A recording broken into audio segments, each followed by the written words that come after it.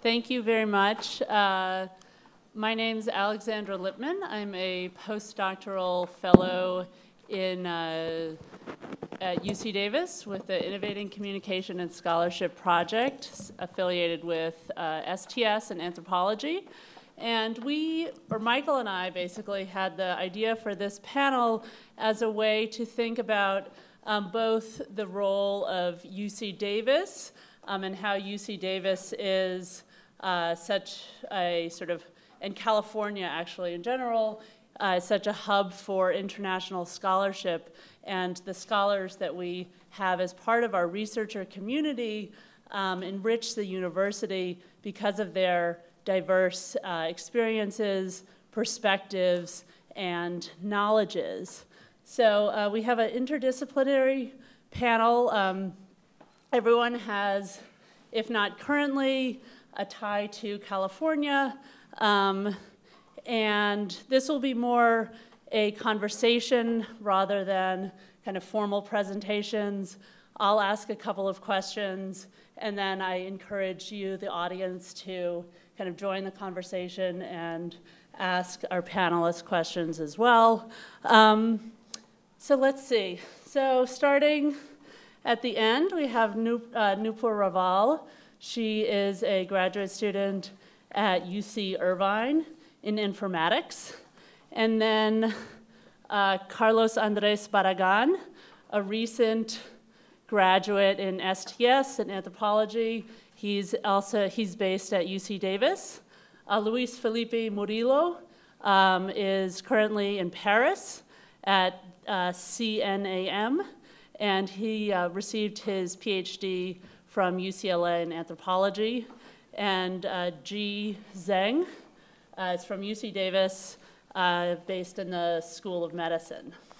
So I'm happy to have such a wonderful panel, emerging scholars, more senior voices, kind of expertise on open access, open source software, open data. So my first question is, how does your research or work engage with questions of or debates around openness?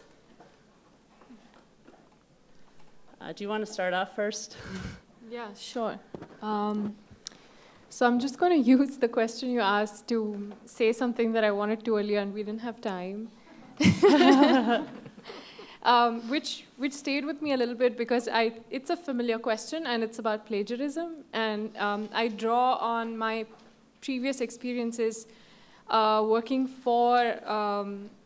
in some capacities for the Wikimedia Foundation and basically trying to train people to use and edit, contribute knowledge, open knowledge to Wikipedia articles in non-English, in Indian languages.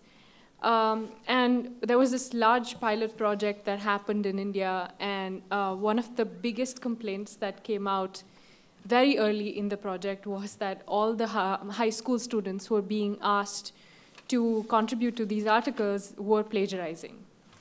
And there were several reasons as to why they were plagiarizing, one of them being that they were just not educated or trained enough as to how to contribute to Wikipedia.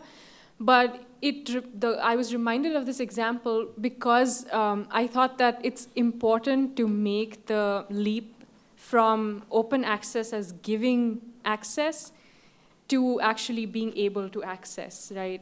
And those are two very different things.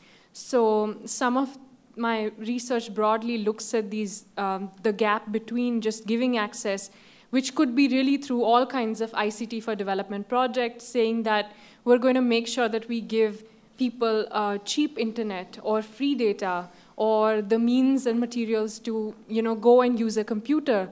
But then what happens in the field, and I work as a qualitative researcher and I go out in India and I study Uber drivers in India. And so I look at technology use very closely, especially among people who are not seen as like upper class or middle class educated people, but actually low income individuals who also have sometimes low literacy. And just looking at the technology use, I'm always reminded of this gap that I think we need to address and highlight, which is between simply giving the means and actually people being able to. And the people being able to part can really happen or not happen based on things that we already know and are exacerbated, especially in the global south context, which is, like the hoax trope, there is also, these recurrent articles in India about women being banned from using mobile phones in villages and towns and cities and so on.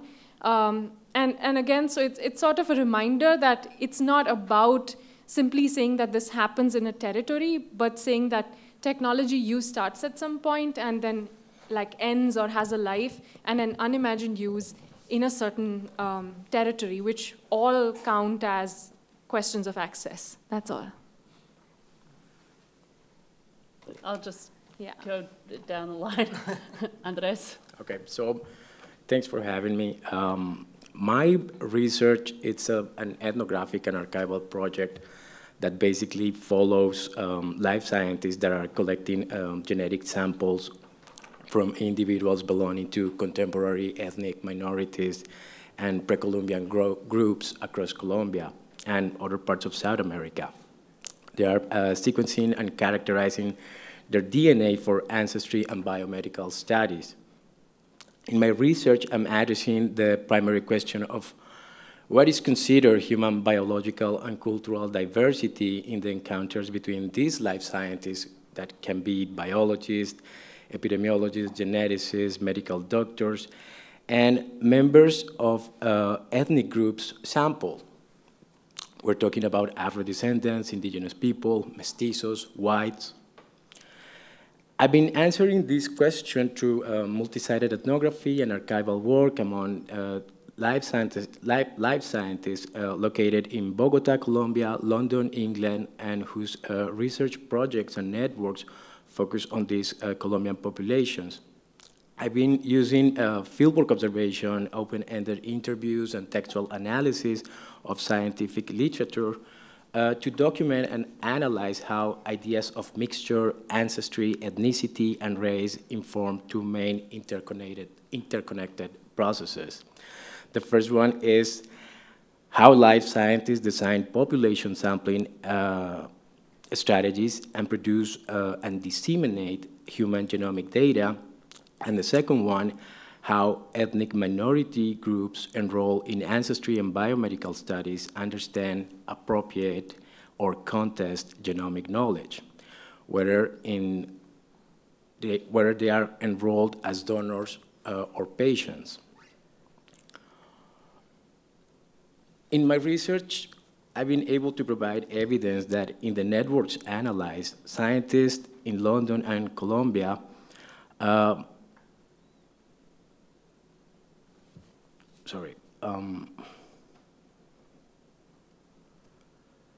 they set together in motion a particular representation of biological capital, understood as diversity as well, that in turn have deep epistemological and political impact on how the scientific study and governance of human diversity is carried out.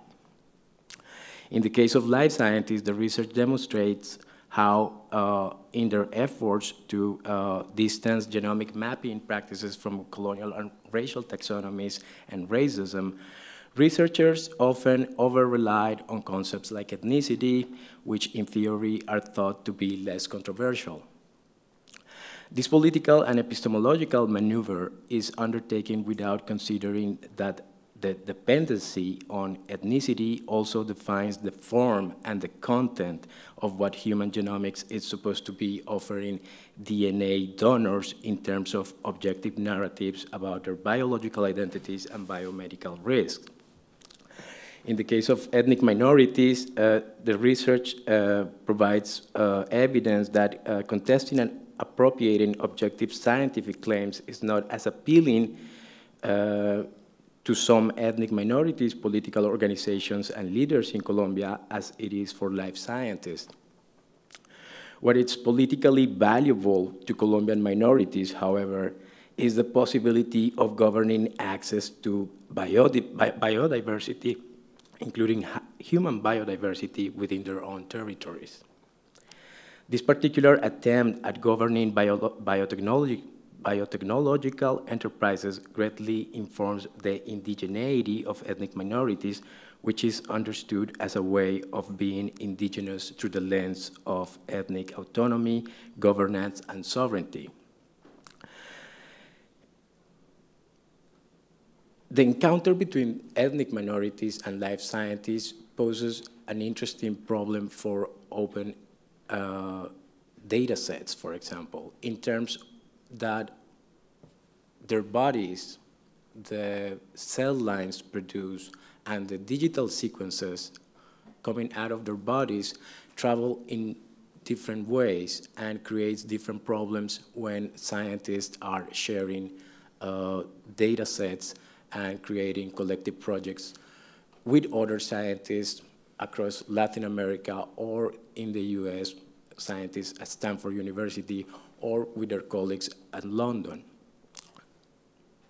Right now, the challenge is for some ethnic minorities how to govern the way in which their genetic information is appropriated and used for comparative research projects in several different studies, and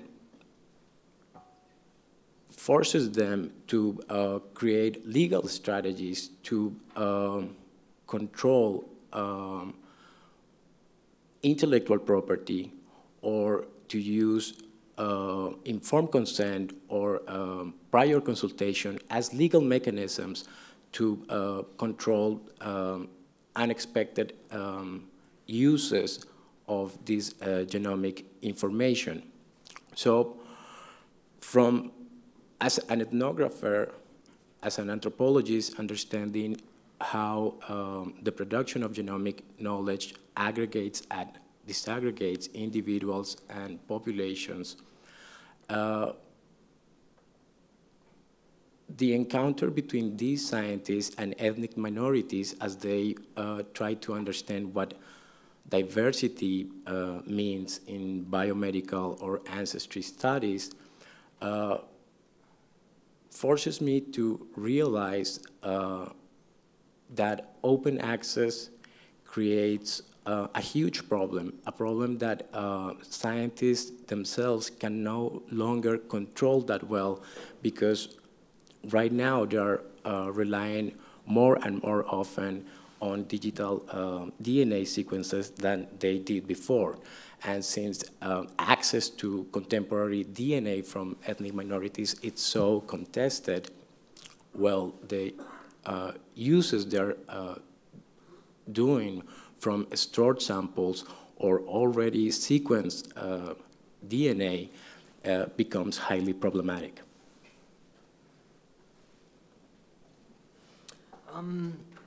I've been thinking a lot about the question that Alexander posed, and I thought that an interesting way to organize my exposition would be to think in terms of a trajectory. My trajectory and the trajectory of my colleagues is studying free and open source technologies. As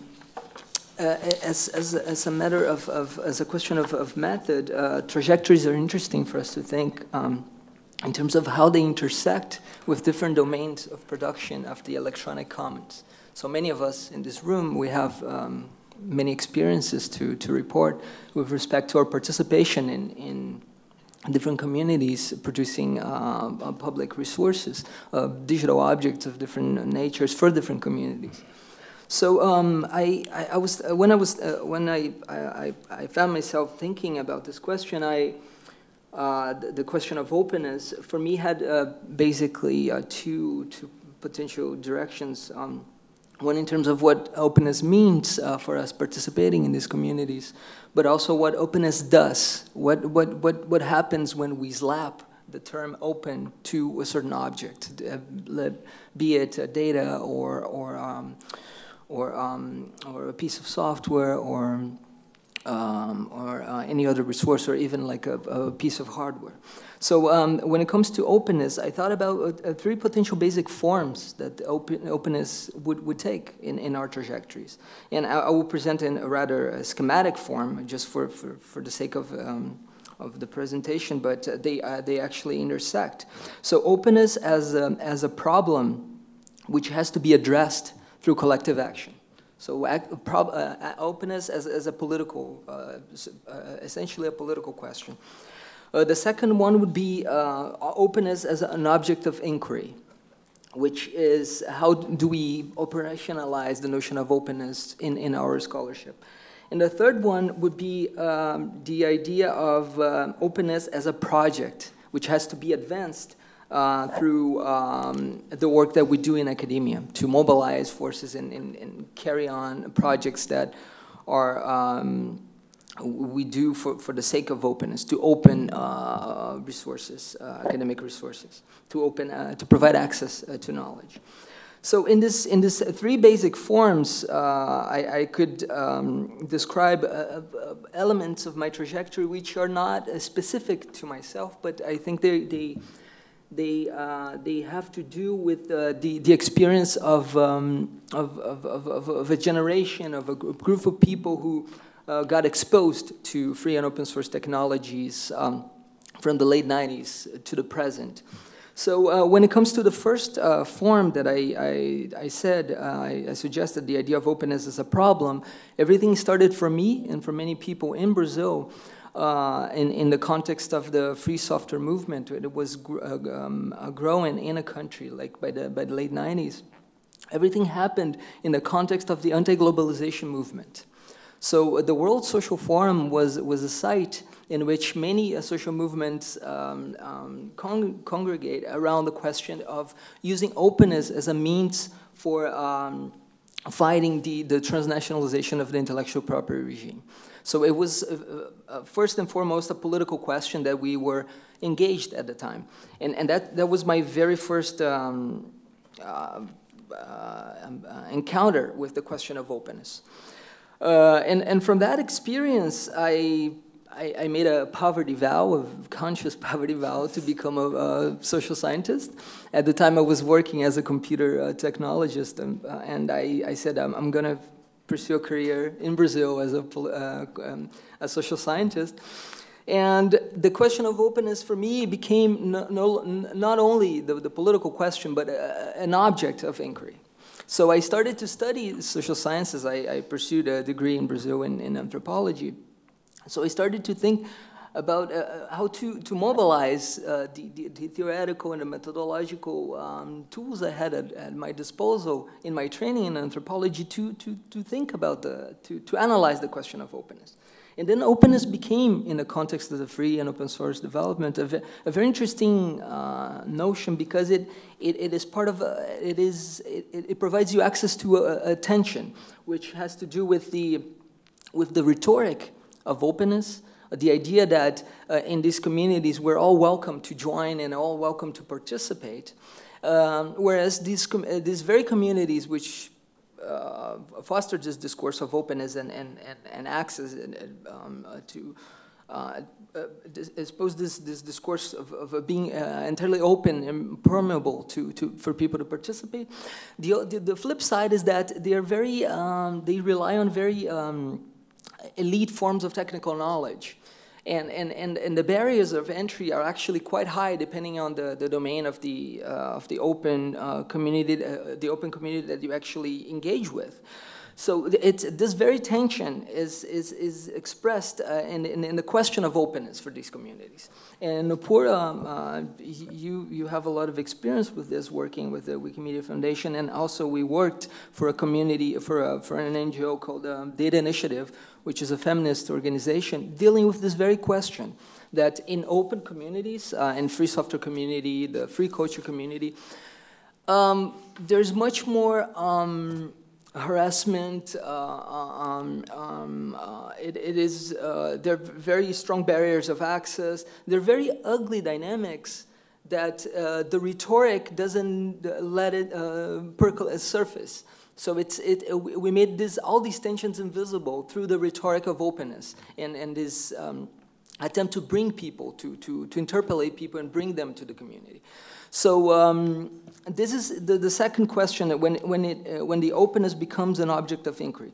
And to finish, the last one is the idea that after doing the research, we have enough knowledge of these communities and their dynamics, their forms of exchange, and their dynamics of production, of collective production, to actually participate in them and provide a help in a very substantial way. And that's how I made a full circle. I returned to the community after my PhD, and I engaged in different projects to advance the project of providing access to knowledge from the perspective of a researcher from the Global South, but also participating in communities, in research institutes of the Global North.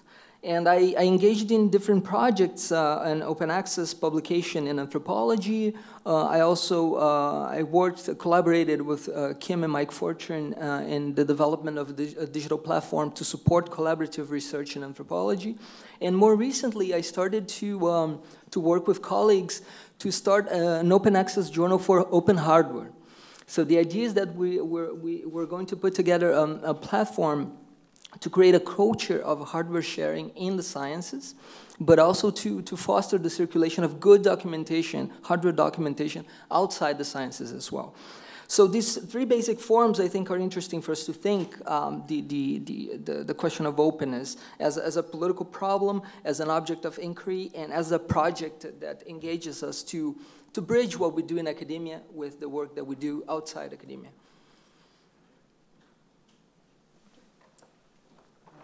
So, yeah. To turn it off. Can you hear me? All right. So, as Alexandra introduced, I work for School of Medicine as a faculty member. So, to add to the excellent discussion as such, I'm going to just tell you my experience today up to now, and tell you not about my shower and breakfast, particularly my wife is sitting in the audience, but instead just tell you the part that is related to open access publication, and through that share with you my view and experience about open access publication.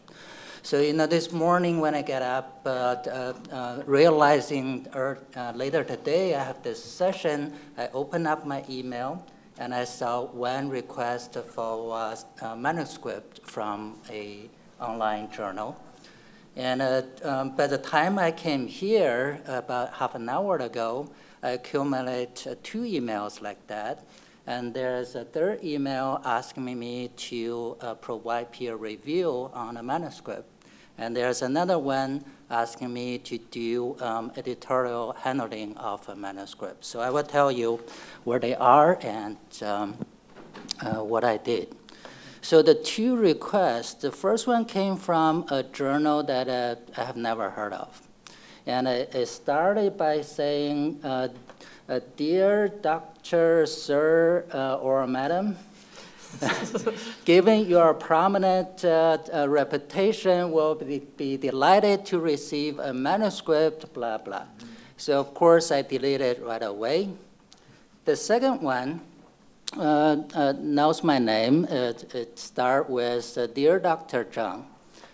And then it mentioned one of our papers published a few years back in a high-profile journal, and they said, based on your experience and knowledge, we want you to send us your next manuscript on a similar topic.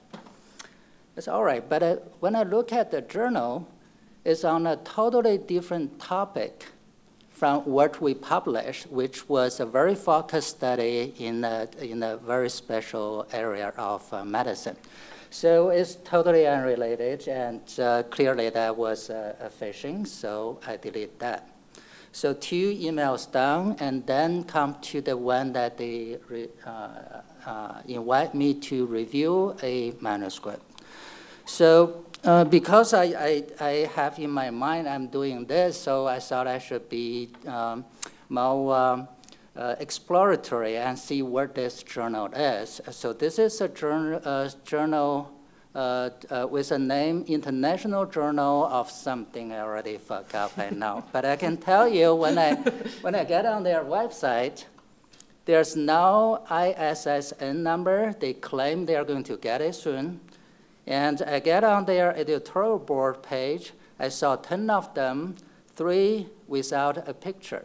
So again, this is something that doesn't look right. And then when I look at the manuscript, it's on something that is totally unrelated to what I'm doing. So I sent back a email saying that I'm now qualified to review. So the third one is done. So the last one came from Scientific Reports. It's a journal published by Springer Nature. It's a very popular journal, at least in our field, but it's a very general scientific journal. And I serve on the editorial board, and they asked me to handle a submission. So there, I look at the paper, it's on a mechanosensing molecule in the bladder. So I'm not working on how the bladder senses the pressure, so we go to the bathroom to take a pee, but we are working on proteins that sense different sensations. So it is in my area of expertise, so I decided I can handle that. So I did. So I take that, read the submission, and quickly I think of the people I know who are qualified to review it. I send it to 2 colleagues and invite them to review the manuscript. The first one is a young scientist in Beijing. I knew him because he just published a paper in Nature on the structure of one of those mechanosensing protein. So he's highly qualified. I sent him an email. And I invite another colleague in the States who also studied mechanosensing. So shortly before lunch, I got an email back from the American colleague. He said he's too busy writing grants and working on papers, so he's too busy to review it. So too bad, I have to find somebody else.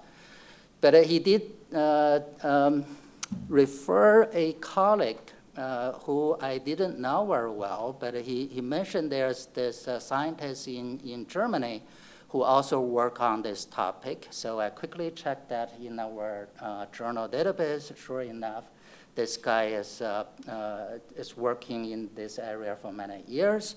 So I sent him an email, and I thought I better have a backup. So I sent another email to a scientist in Australia, a younger scientist, but has the experience and qualified to review.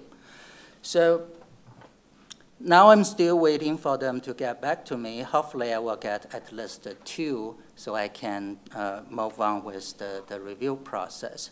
So you can see it's not this is not a Euro day just because I pay attention. Indeed, this is quite a typical day.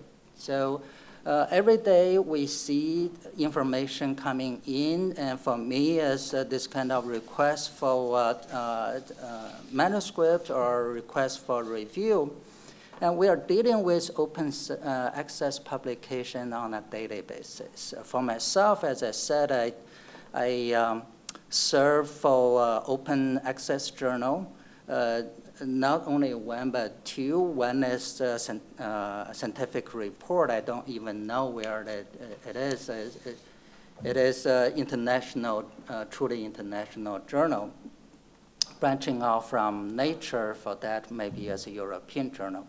And I'm also on editorial board for Protein and Cell. It's a journal published in China. And it's affiliated with Springer as well. So, so far, it remained to be open access. It's totally free. But I know the journal has a goal after they gain their reputation. Once they get the recognition, they may start to to charge authors for a fee. And I'm on the third editorial board for a society journal, the American Physiological Society. It's a much smaller journal, but it's an American journal for the society. So what I can see is these days, we are dealing open access, no matter it is truly online-only open access journal or the classic traditional journal. So the society journal I'm working with has 99 years history already. Next year is the big year, and there are a lot of plans for celebration. But that journal, we are putting things online, and we are thinking about how to deal with the reality that everything is online. So not only that the scientific journals publish things online, these days you can publish yourself, right? So indeed, to put something on the internet doesn't cost much anymore. So if everybody can really put it up on your web page so people can see it if they can find it. So then why people want to publish in the journals, either the open access journal or traditional journal. So I think what we want is the recognition, the peer review, and come with it that recognition of the recognition that this is something that is scholarly recognized, right? And of course, publish in high-profile journal has the advantage that you can reach to a larger audience. But that is not only restricted to the traditional flashy journal like Nature and Science. Quite a few online journals are able to achieve the same goal. For example, in my area, there's a journal, eLife. eLife doesn't have a very long history, but it's very recognized by all the biomedical researchers because it's holding itself at a very high standard. It's supported by many institutions, including Howard Hughes Medical Institute, the Max Planck, and the Wellcome Trust of the UK. So, and it's supported by the top scientists, the people that I know, the leader of my field, they sent their papers there. So it's a pure online journal, open access to everybody. And on top of that, very unusual case for open access journal, it doesn't charge the authors a penny. It can do that, of course, because Howard Hughes, Max Planck, they put the resource down to support that. So that's a very successful open access journal. And of course, we know the PLAS biology, PLAS genetics, those are very prominent journals. We all want our work to be published there. And the list doesn't stop there. There are many very high quality open access journals that we like to send our stuff there. Myself, my lab publish in both traditional journals and open access journals. Frankly, we don't look at journal just by whether they print a paper copy or not. We consider whether it is in our field, whether by publishing there, our work can reach the audience we want to reach, and of course the reputation of the journal. So really the open access, I think, is a great thing. And I think it's making it a lot easier for us to reach the audience we want to tell our story, our research. And it's something, I think really the open access is integrating the international research field. all over the world, we are all connected through the open access. So maybe I should stop. Okay, thank you. And my second question is sort of a two-part question. How have your open practices, whether it's around open access or free open source software or open data, been shaped by working and studying in both the global north and the global south? And how do you see attitudes around open access maybe shifting as models of open access are in the process of changing as well? Newford?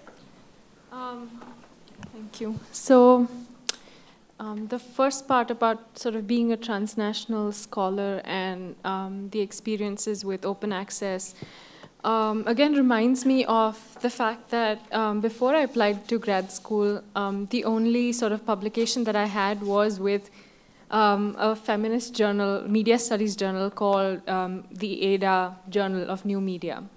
And it's an open access journal, and it was relatively young and new. And at that point, so what's interesting is that until I was in India doing research, I wasn't exactly sure if the way I was doing research, the places I was publishing at, the people I was speaking to, was the traditional or the right way to do it, to be a legit academic, basically. And why I say so is because despite being published in that journal, being a peer-reviewed journal, going through all the rigor of a journal article, just the fact that the journal was a new journal, it's, so it's embedded in a sort of political economy of things that are absolutely essential. Doesn't even matter. So I think that's where the traditional journals have a little bit of advantage, but is that it totally matters who is on the board of it. And I'm not going to keep emphasizing on these things because we've spoken enough today about these things, but it was really a realization that while I thought that the article was excellent and clearly people who peer reviewed it thought it was fine, just the fact that it hasn't been cited as much as the article that I've written after coming to the US, being at a US institution, understanding the rigors and the traditional venues at which information science scholars go in the US, and then pretty much publishing the same kind of work, done by the same person, gets a very different kind of traction.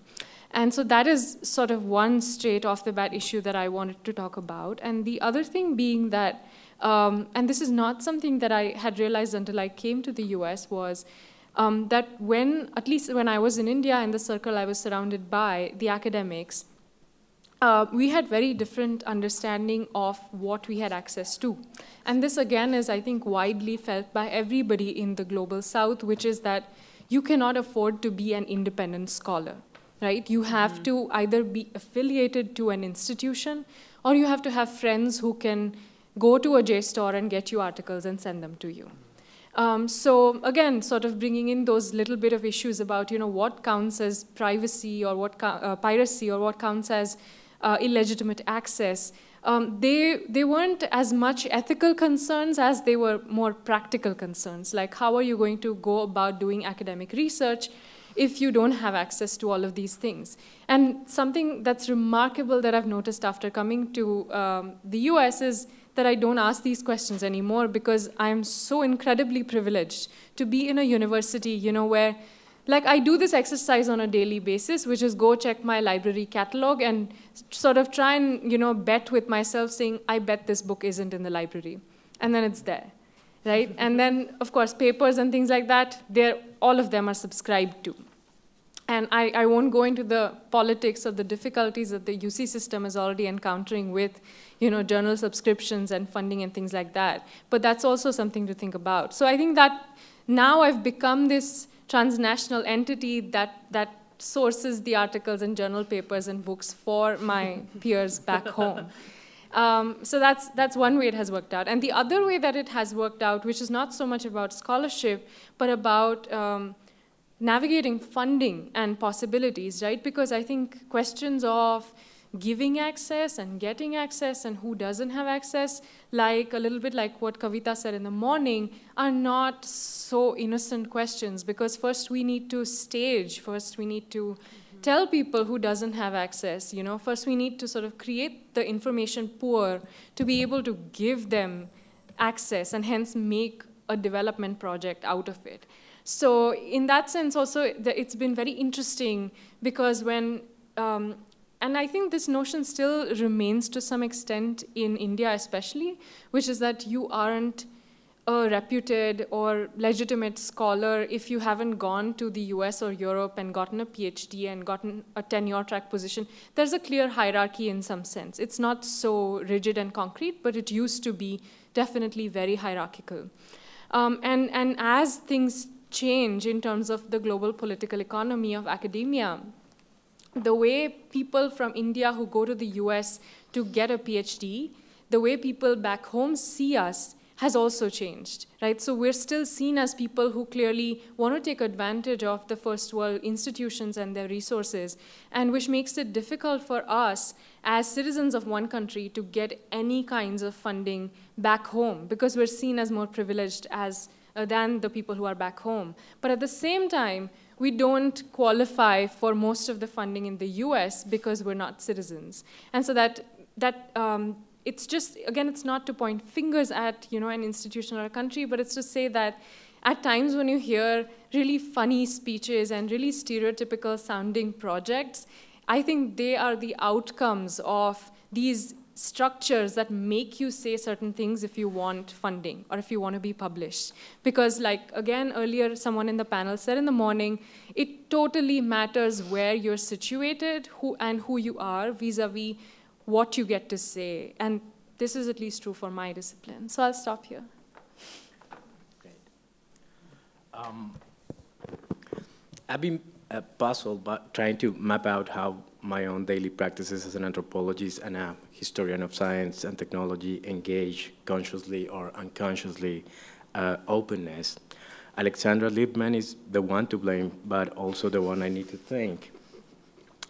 Here I'm talking about leaving aside an essentialist reading of anthropology and tracking what anthropologists really do in terms of labor and intellectual property.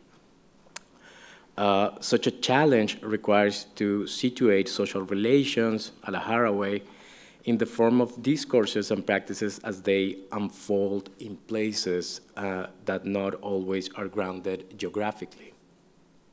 We have little time to dwell on what concepts frame better the challenges and essence of interconnected stories of colonialism, neo-imperialism, and neoliberalism in the so-called Third World, and their role in understanding knowledge production practices today. Enough to say that I'm more comfortable with framing such lived experience in terms of hegemony and subalternization, rather than through dichotomies such as centers versus peripheries or north versus south. Overemphasizing a geographical dimension risks having a chance to think about the in-the-making configuration, structuring the ways in which anthropologists trade in affects, disdain, interest, intellectual property, militancy, resources, politics, passions, both locally and globally. Anthropology, in singular and imagined as disciplinary genealogy, does not travel to different parts, nation-states around the world, adapting to local milieux. It is us, practitioners, who do the legwork or the virtual online traveling. It is me, the one following a sometimes elusive network connecting human geneticists in Bogota, London, Stanford, and less-known places like Leticia in the Colombian Amazon. Yet, for the case of anthropology, several colleagues have pointed out the conformation of several local, regional, national anthropological networks that differ in terms of their agendas, engagements, methodologies, institutional frameworks, and politics. Literature talks about national traditions, styles, schools, but less so about transnational anthropological fields. However, such diversity is as paradoxical as a 1990s Benetton advertisement embracing racial fraternity.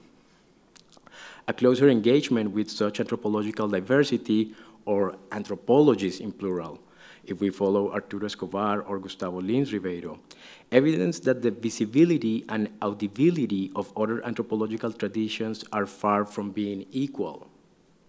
Asymmetry is both the form and content in which individuals practice within a transnational anthropological field. Some traditions are more visible and set the patterns for a participation within it. An attempt to address the two questions offered by Alexandra to articulate the conversation in this panel thus must start with my personal experience and consideration of such asymmetry. As an anthropologist holding a Colombian passport and therefore nationality, more often than not, it is assumed, for example, by funding agencies that the logic place to do fieldwork for me is Colombia. Some colleagues also assume that Colombia is the natural place for me to return to after my PhD training here in the US. By default, structural asymmetries circumscribe my future, labor, and intellectual production, in local terms, but not global ones. As a non-resident alien scholar, working and studying at institutions in both the global north and the global south, most of the time I'm the embodiment of the local rather than one of the global. Such lived experience matters to the general topic of this fine event in the sense that the intellectual work that I produce is governed by default by the similar or parallel logics.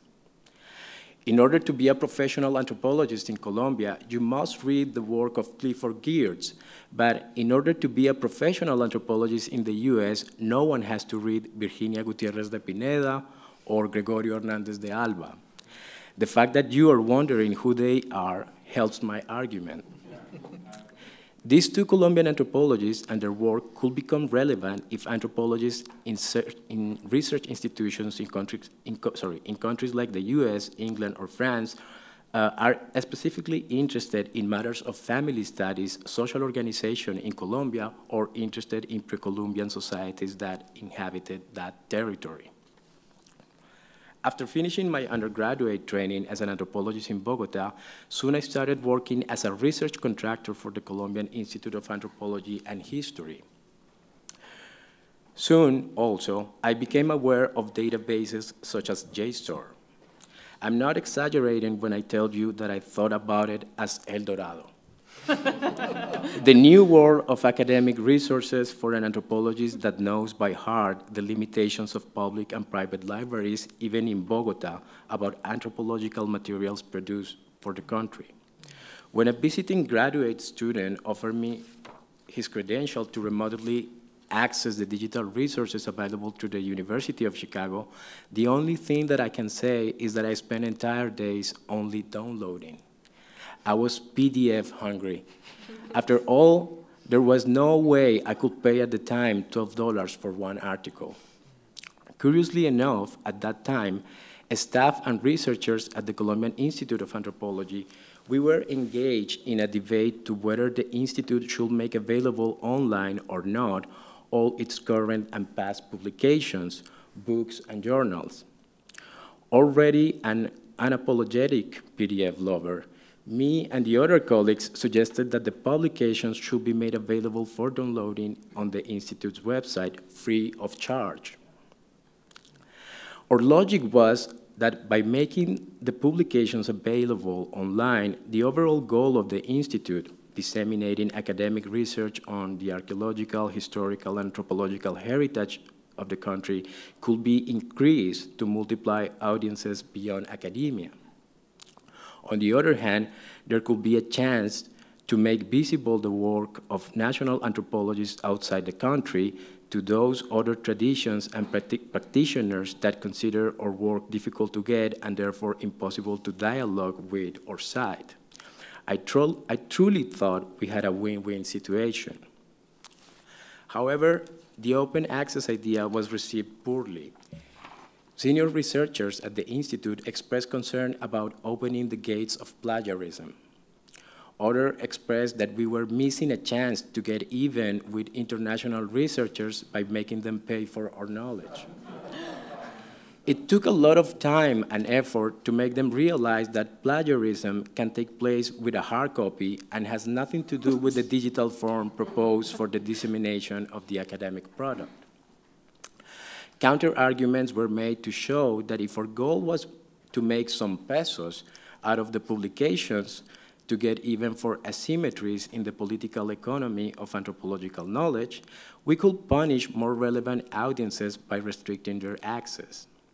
After all, if a peasant or an indigenous person was interested in reading a research article that talks about them, one that most likely they helped to build with their testimonies, will it be fair to make them pay? Moreover, since the Institute is founded by the state, aren't these peasants and indigenous communities already contributing with their taxes to the funds that made possible the research in the first place? A long story short, since 2008, the Institute has been implementing a model of dissemination in which some of the publications are made available online right away, like journal articles, and they offer an embargo of 2 years on some of the books produced, for example. Plagiarism has not increased, although I'm not aware if researchers and staff are keeping track. On the other hand, citation indexes of the work of Colombian anthropologists published in Spanish and made available online free of charge, has not dramatically increased in Anglo or Franco-speaking traditions, despite the fact that it has been available online. I think that open models for the production of research and dissemination of scholarship indeed facilitate the foster a dialogic exchange between different research communities themselves and between these and other audiences. However, scholarly openness by itself cannot change asymmetries in how the work of researchers is valued and positioned in systems of power knowledge. This takes place among the anthros, my kin, but also among human geneticists, the tribe where I'm trying to go native. Thank you. My experience resonates very much with Nopur and Carlos. I just have a few more things to add, I would say. I would start with the question of open access in Brazil, and with a confession. I was very much, as I said in the beginning in the other, responding to the previous question, everything started for me and for a whole group, for a whole generation, with the question of creating alternatives to the intellectual property regime, to create projects to fight the intellectual property regime. And we were very much immersed in this debate in the late 90s.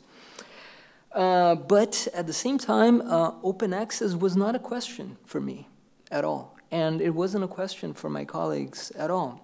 And the reason is because of the amazing work that Solange and many people at Cielo did for the Brazilian social sciences. We had access to amazing journals in anthropology through Cielo, and for us it was a problem solved. We wouldn't, open access wouldn't be a banner, wouldn't be a question for us to fight for. But we had other things to fight against in the domain of biotech, in the domain of the information technology, corporations, and so forth and so on. So this is my experience in Brazil with respect to open access. And when I came to the United States, I remember being facing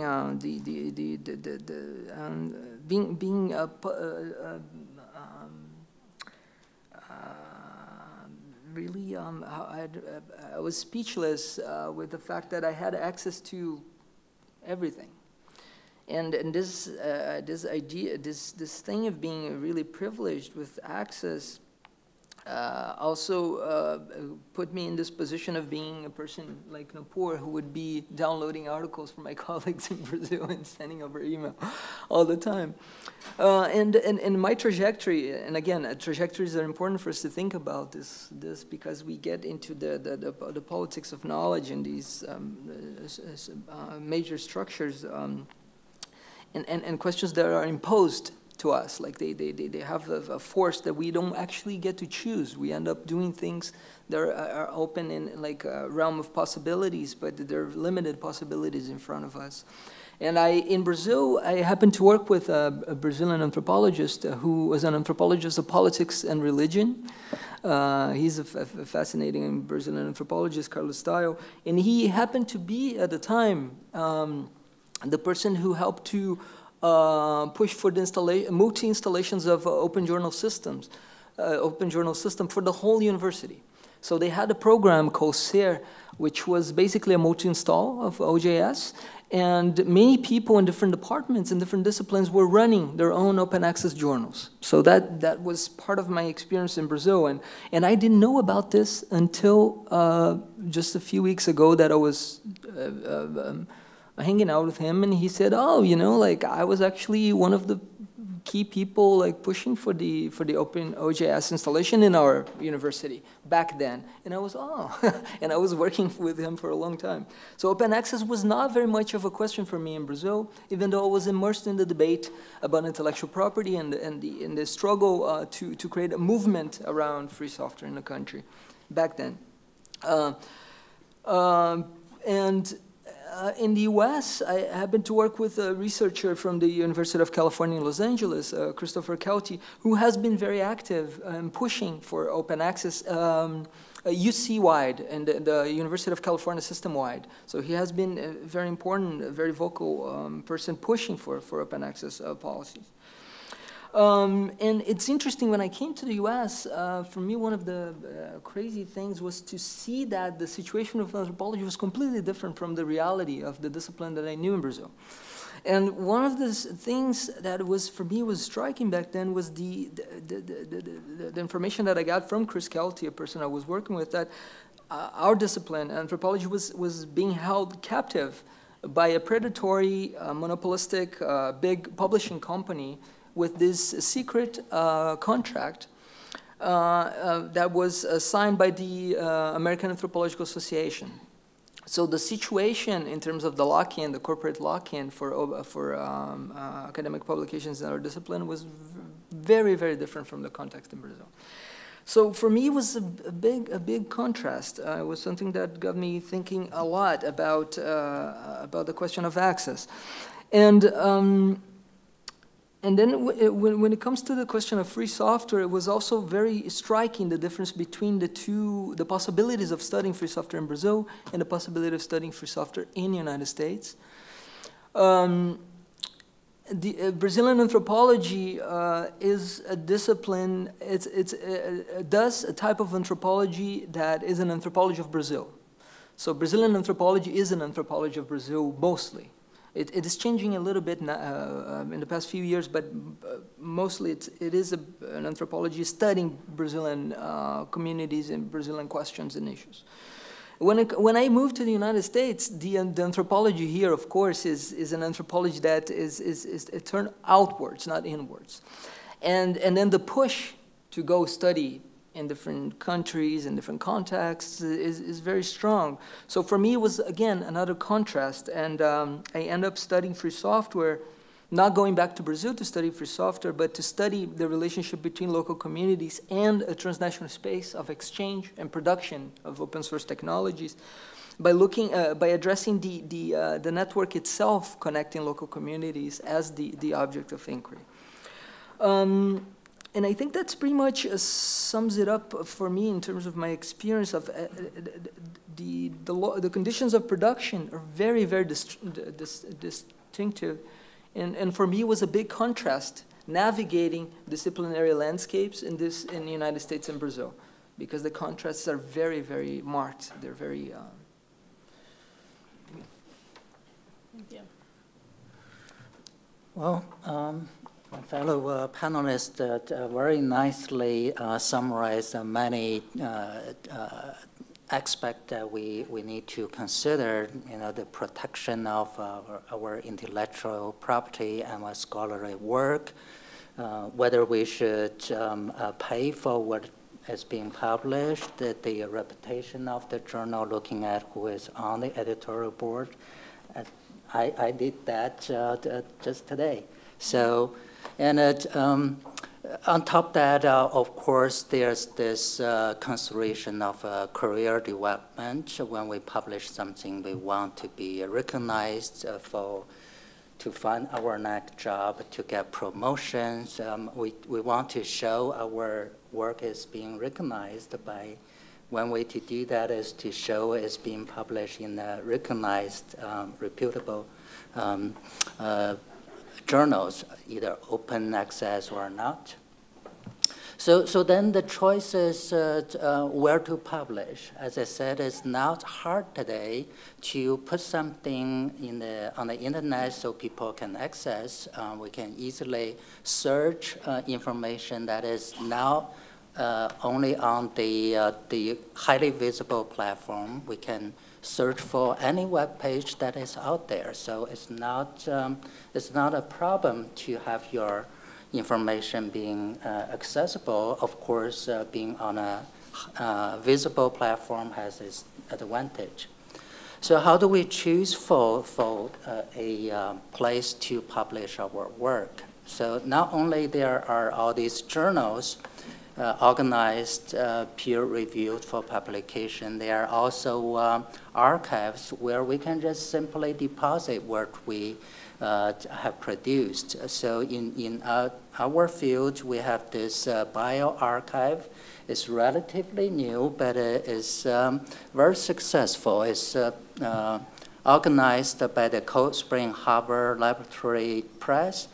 And very recently, it got in the internet, there are a lot of discussion about it because the Chan Zuckerberg initiative, the guy who ran the Facebook, had just signed a huge contract to support that archive thing. So you just write up your paper, you deposit there. And I have seen a lot of traditional journals recognize that. They are willing to publish the same work after peer review, after the journal review and recognize the work, they will publish again, recognize that it has been deposited there. So now we have all these options. So how do we choose? So this is where I think things get complicated. I came in at the end of the previous session. We talked about how to distinguish predatory journal versus a real authentic journal. It's complicated, right? So there are different views on this, and definitely it's not black and white. And often there are people who are not right in that discipline or field to be able to judge. So how do we do that? A lot of people I talk to, when I wear the hat of editorial board member, they will tell me that they would send their work to a journal that has a higher impact factor, which is calculated by how many citations the paper of a particular journal accumulate over the year. So of course, if people cite the work published by the journal, that means it has an impact, it's recognized. So people like to send their work there. And indeed, a lot of people I talk to, our colleagues, says that their home institute will set up a bar. If you publish a paper in a journal with an impact factor of 5 or higher, that counts as a certain point. If you publish in a journal with an impact factor of 1 or 2, you have less point. And if you publish in Nature or Science, the really high impact journal, not only you get a lot of points, you actually, in China, you get a reward in the form of money. And it's, we're talking about China, and even there, the money is noticed. So we have all this choice to send our work, and we also have this judgment when we find a piece of scholarly work published out there.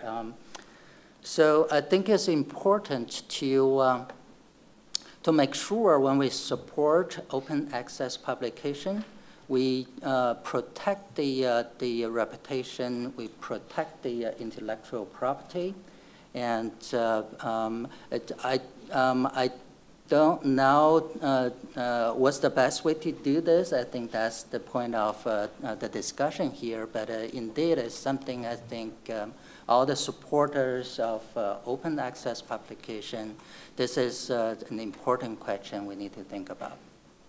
I think Nupur had a question or Just, point. No, it struck me that we haven't spoken about labor at all during the whole day, and it just, I guess, would help to throw it in the mix, because I think if we continue to sort of frame our observations, our politics, and our projects in terms of what should the world look like, it's easy to kind of forget who has to do the work to make it so. And I only say this because coming a little bit from anthropology and then generally internet studies and media studies and things like that, what's very interesting is that as much as the promise of openness is there, not even in terms of institutional access and who gets to publish, but just like really anybody can think about this, you know, they're more democratized disciplines. At the same time, you know, the increasing validity and legitimacy of blogs, you know, where you can also publish. So you can have a 500-word blog post that is ready to go tomorrow, and it could be making this one super important and interesting point that's really a provocation and it needs to be out there. And you could do that tomorrow, and you could do it sort of every month, as against somebody who wants to write a 7,000-word paper and go through the peer review process and then have one journal publication speak on their CV, resume, and so on. And I think there's something very interesting going on in terms of also like the temporal rhythms of disciplines, because there are some disciplines that encourage conference proceedings, that actually are willing to recognize public writing and things like that, which have, you know, much faster turnaround time. In computer science, equally. But then there are disciplines that actively also discourage their students from publishing right till the point of dissertation. And these things also kind of play out in terms of, like, you know, to put it very crudely, how much bang are you getting, how much buck are you getting for the bang? Like, you know, how much per unit value do you get from a unit of writing? And like all that is situated in terms of which discipline you're in and who you are. Yeah, that's all. Great. I think we have time for one or two questions, and then afterwards there's a reception outside, so we can continue the conversation over wine and cheese and fresh cherries.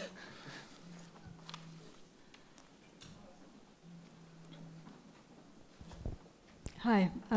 I was just struck by Nupur, by your comment about blogs, and I'm thinking that so much of today has been about the problem of attention, and we've talked about it in terms of indexing and how to make content visible, and I'm curious what scholars working in the field think about the role of blogs and other forms of social media, social networks, in drawing attention to work that may not be getting the kind of visibility or attracting attention. Even if it's indexed, it may not be attracting attention. And are social media outlets a way of actually creating more visibility for work that isn't seen that well in the global north?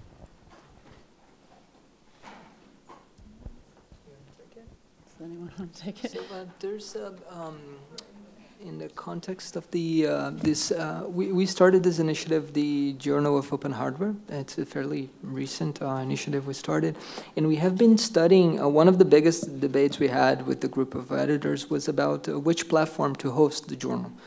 So we know that the traditional structure of an open access journal using OJS or like a traditional publication venue doesn't work for the purposes of publishing hardware documentation for the sciences, for the purposes of replicability of hardware pieces.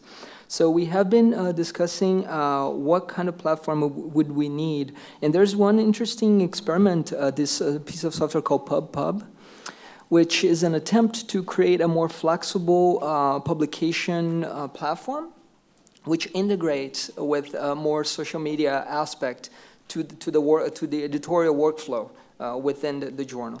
And they have also this idea of open peer review, which is interesting, and it's interesting for our community in the case. So this is one potential experiment that I think it's happening in the context of academic, open access academic publication.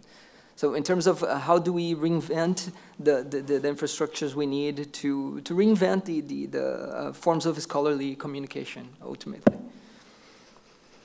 And just to add to that, a thing that I did think about, and I'm not sure if this is good or bad, but the fact that languages in pre-digital world, and especially humanities-related research, being published had a different kind of world as compared to things coming to the digital. So, you know, having like the font support, or having readers who actually consume that kind of content on the internet. So again, sort of being like an Anglophone world being replicated on the internet. So I think that there's some merit definitely that I've seen around to alternate kinds of modalities of content being allowed to sort of exist that still aren't considered tenure worthy or anything, but they allow you to say what you want. So I think blogs definitely have that value.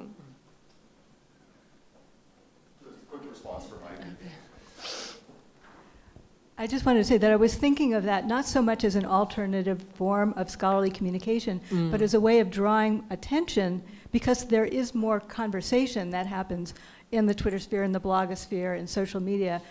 The discourse is more real-time, more rapid, and it's a way of drawing attention to work by mentioning work, by citing, in a way, work that is more formally published. So I was thinking more about the relationship between that kind of communication as a way of drawing attention to formal publication. Yes, when I mentioned pub-pub, I was trying, maybe I didn't explain it well. The idea is not only to try to push for a different form of scholarly communication, but they want to animate conversations around a piece of publication. So that's the whole purpose. So then you have these different forms of, you attract much more attention to a particular piece. It becomes a live piece, so to speak, and they want to have different, they want to do versioning of the publication, so the publication is not this static form that we have. It is changed, and it changes and according to the conversation around it. So, just an interesting piece of information. There's this TV host called Stephen Colbert, right? And he has this famous show, and I don't know how many of you have noticed, but he puts out, I mean, his team puts out all their like daily content on YouTube for free consumption every night. What's interesting is that despite his monologue being like 15 minutes or so, they always break down the monologue when it comes to YouTube in 4 parts, usually 3 or 4 parts. And I wasn't sure exactly why they did this, because I thought it was probably unsanctioned uploading, so someone else was doing it. But turns out that because so this is again like the transition to digital, that they understand that a piece of video is a piece of video, and hence if you have 10,000 views on every part of the monologue, then it can come up to 40,000 views. And hence if you write a book and then you break it down to 5 blog posts, it works, yeah. Mackenzie? Yes, so Luis, you already touched on this, but I'm curious if this is working. If you long press, the light goes green. The light is green. Okay. Luis, you touched on this already, but I'm curious to hear from others. As researchers who've published both in the US and another country, for researchers in your field or people that you study, is there a dramatic difference in attitudes about open access publishing here versus the home country or other countries that you've worked in? And why do you think that is? Is it a platform issue? Is it a recognition issue? What's holding people back?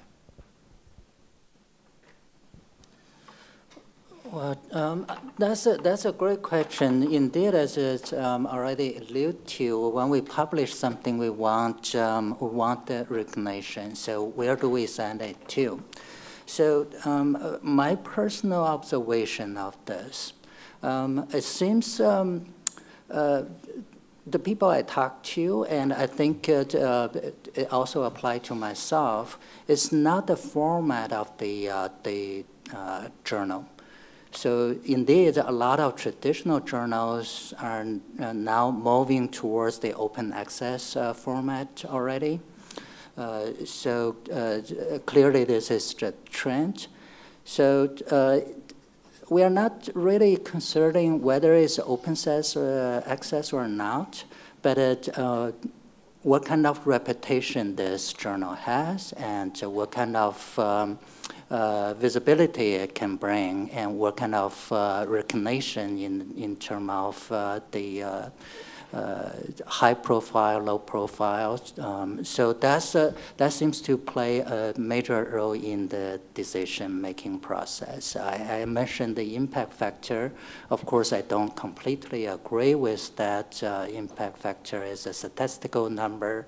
It really reflects more on the journal, not the individual study that is published in it.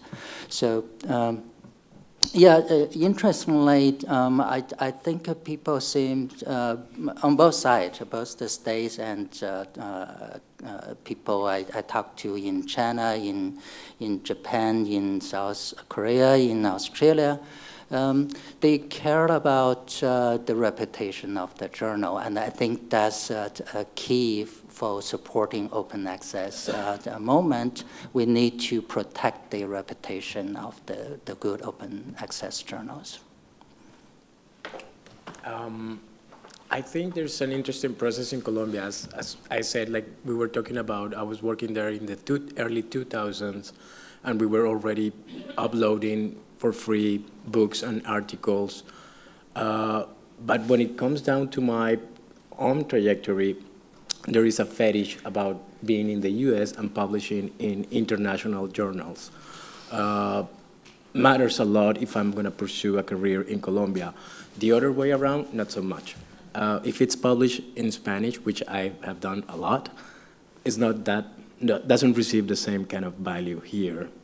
It's almost non-existent, and we need to address that. It's sad, it doesn't make sense, but it's also structurally coherent with the political economy that I mentioned before about, well, some anthropologies are more visible than others, and for my own ethnographic reflection on genetics, some national networks of geneticists do not have the same sort of recognition that geneticists in powerful universities with a lot of funding.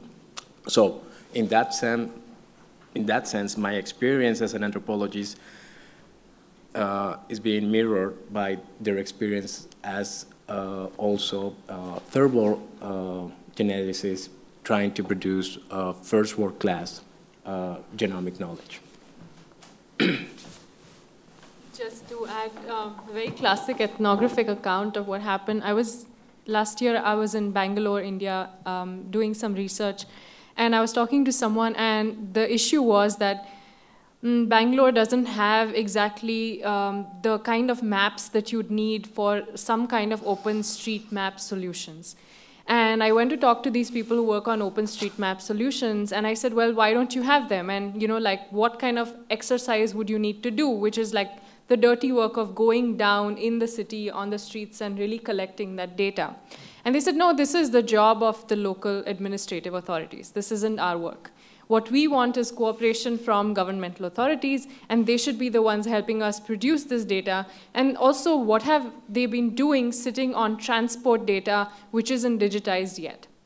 So, it's not so much the critique of something, but it's like, how do you reconcile these two moments? Because when we went over to that other office, government officials who have to make 10,000 people transport in the city every day don't see digitizing those things in the right way as their priority. Also, given that they knew that someone might get transferred within 6 months or a year to another position, the incentives are very different to do this. So there were like these multiple just breakages, and I guess what I understood in terms of like the first worldliness of the people who wanted, all of us who wanted the open data, was just that there has to be some kind of a different approach, right? We cannot go there and say, your failure is in not having produced the kind of information that can lend itself to the way we think about open access, mostly in what has originated from the West. Yeah.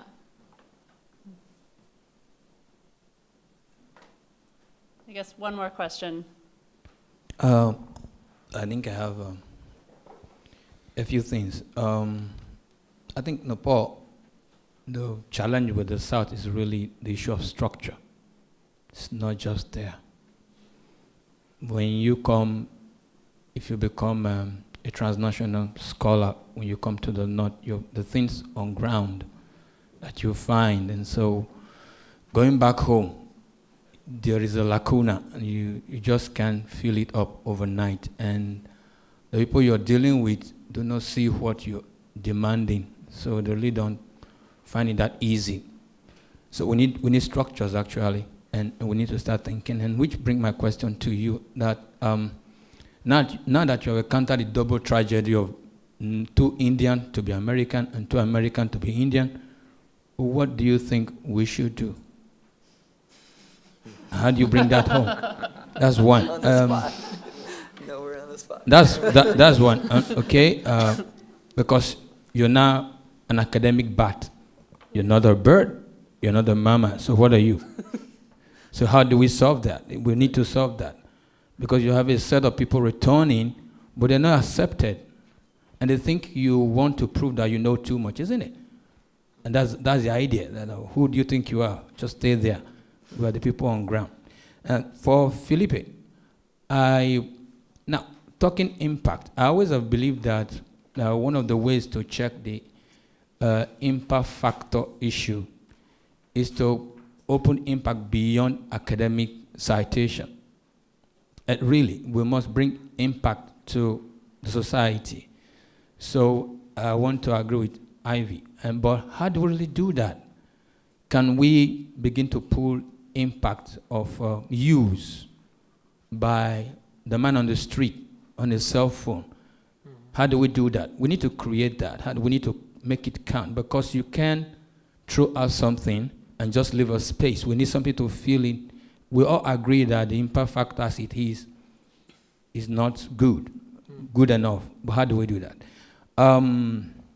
Now, for reputation of journals. Okay, now, if you talk about reputation, most of journals with reputation are in the North. How do we build reputation for journals in the South? We need to build reputation.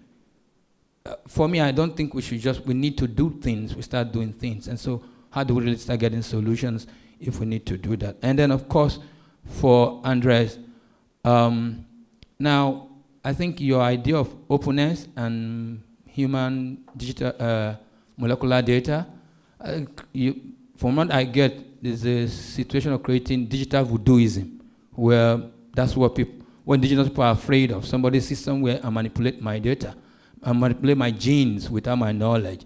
So you created a digital voodooism of some sort. How do we sort that out? What do we do, therefore? Thank you. To give them time to respond. Wow. To the panel. If there's In the interest of time, whoever wants to start? All right, so I will pick up two of the questions you mentioned. So one is about the citation, impact factor thing. I totally agree with you. Impact factor is not everything, but a lot of people find it to be convenient, especially the, say, administrators of the School of Medicine, who may now understand every research discipline and what we really study. So having that kind of numerical standard might be very useful. So, but of course, it's not just citation that reflects the impact of the work. And these days, people realize that, for example, there's this ResearchGate. It's a very nice online service that I also use. It's supported by many people, including the Bill and Melinda Gates Foundation. So what it does is you put your work out there online, and the website will track the hits, the number of time people download your work and read your study. So, and it put the number out there. So of course, if you have something that is noticeable, the number will go up quickly, and that makes you look good. So I think that's in the internet age, that there are many ways that can help to get the knowledge and the information out.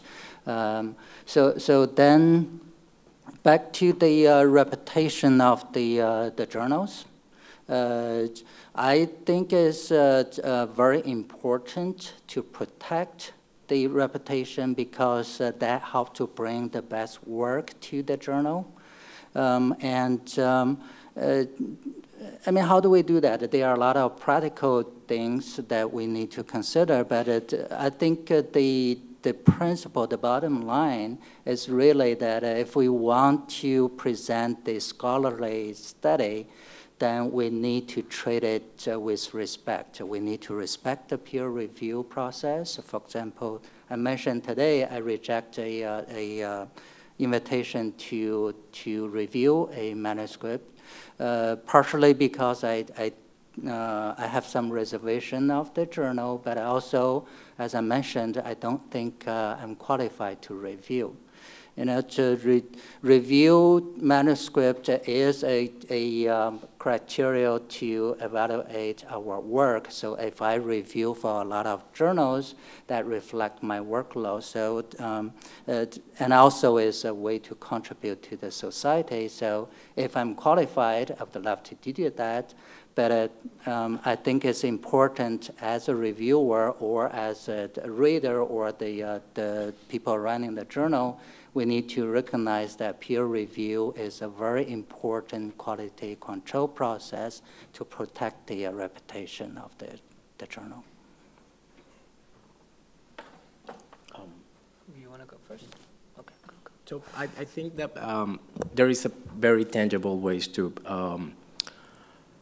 avoid the awkwardness of problematic data sets, and that is through co-production. There are multiple ways in which human geneticists can work with local communities to revise old data sets, old sequences, and rethink the extent or the informed consent. Both collective consent and individual consent for the future use of those sequences. And that also can lead to projects in which the communities have also a say in what the results are and how those results are read, not only for purposes of ancestry, but most importantly for biomedical purposes. So that's a project in which I've been engaged with in terms of revising the data sets produced through software like a structure developed by geneticists at Stanford that can actually produce interesting projects that will be more beneficial for the communities. But it demands, quite an effort from the point of view of the geneticists, but also a tangible interest from the point of view of the communities. There are some communities in Colombia that they don't care. If the geneticists can leave something tangible like an electric plant, they are satisfied. They don't care with what sort of arguments they are going to come up about their ancestry or their biomedical status, but there are others that do care about that, and they want to be on top of how to govern those data sets.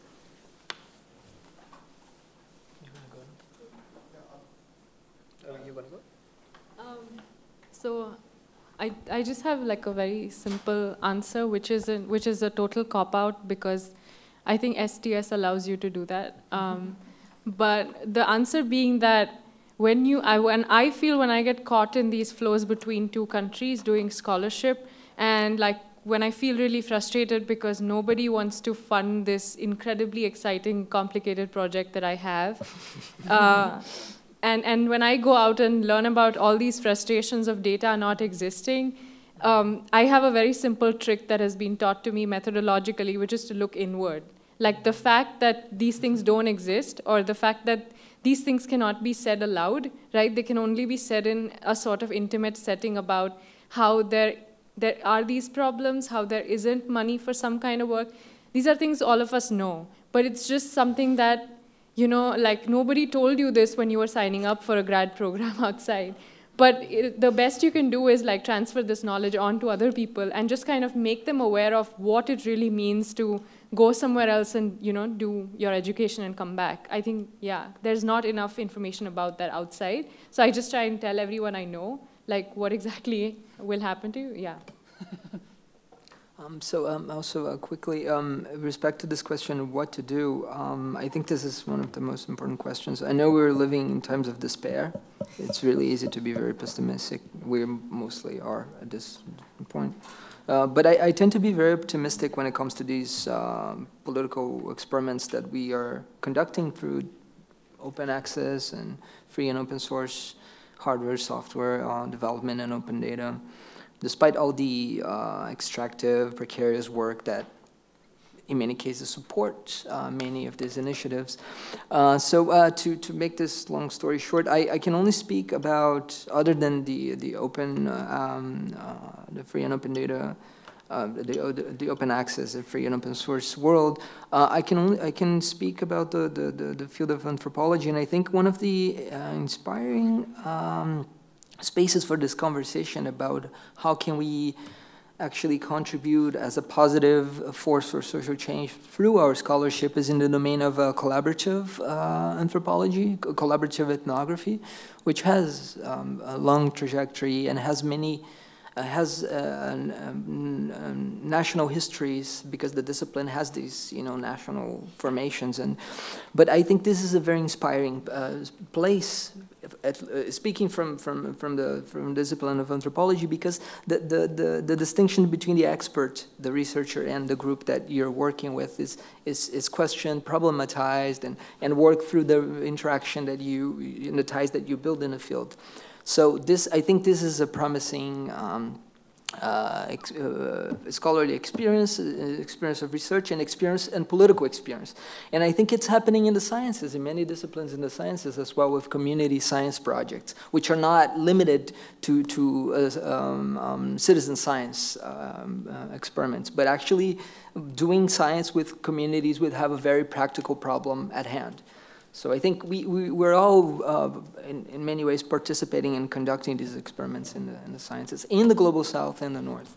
So I tend to be positive, I think. I'm optimistic despite, you know. Yeah. Thank you, everyone, for being part of this panel. And I think let's go have some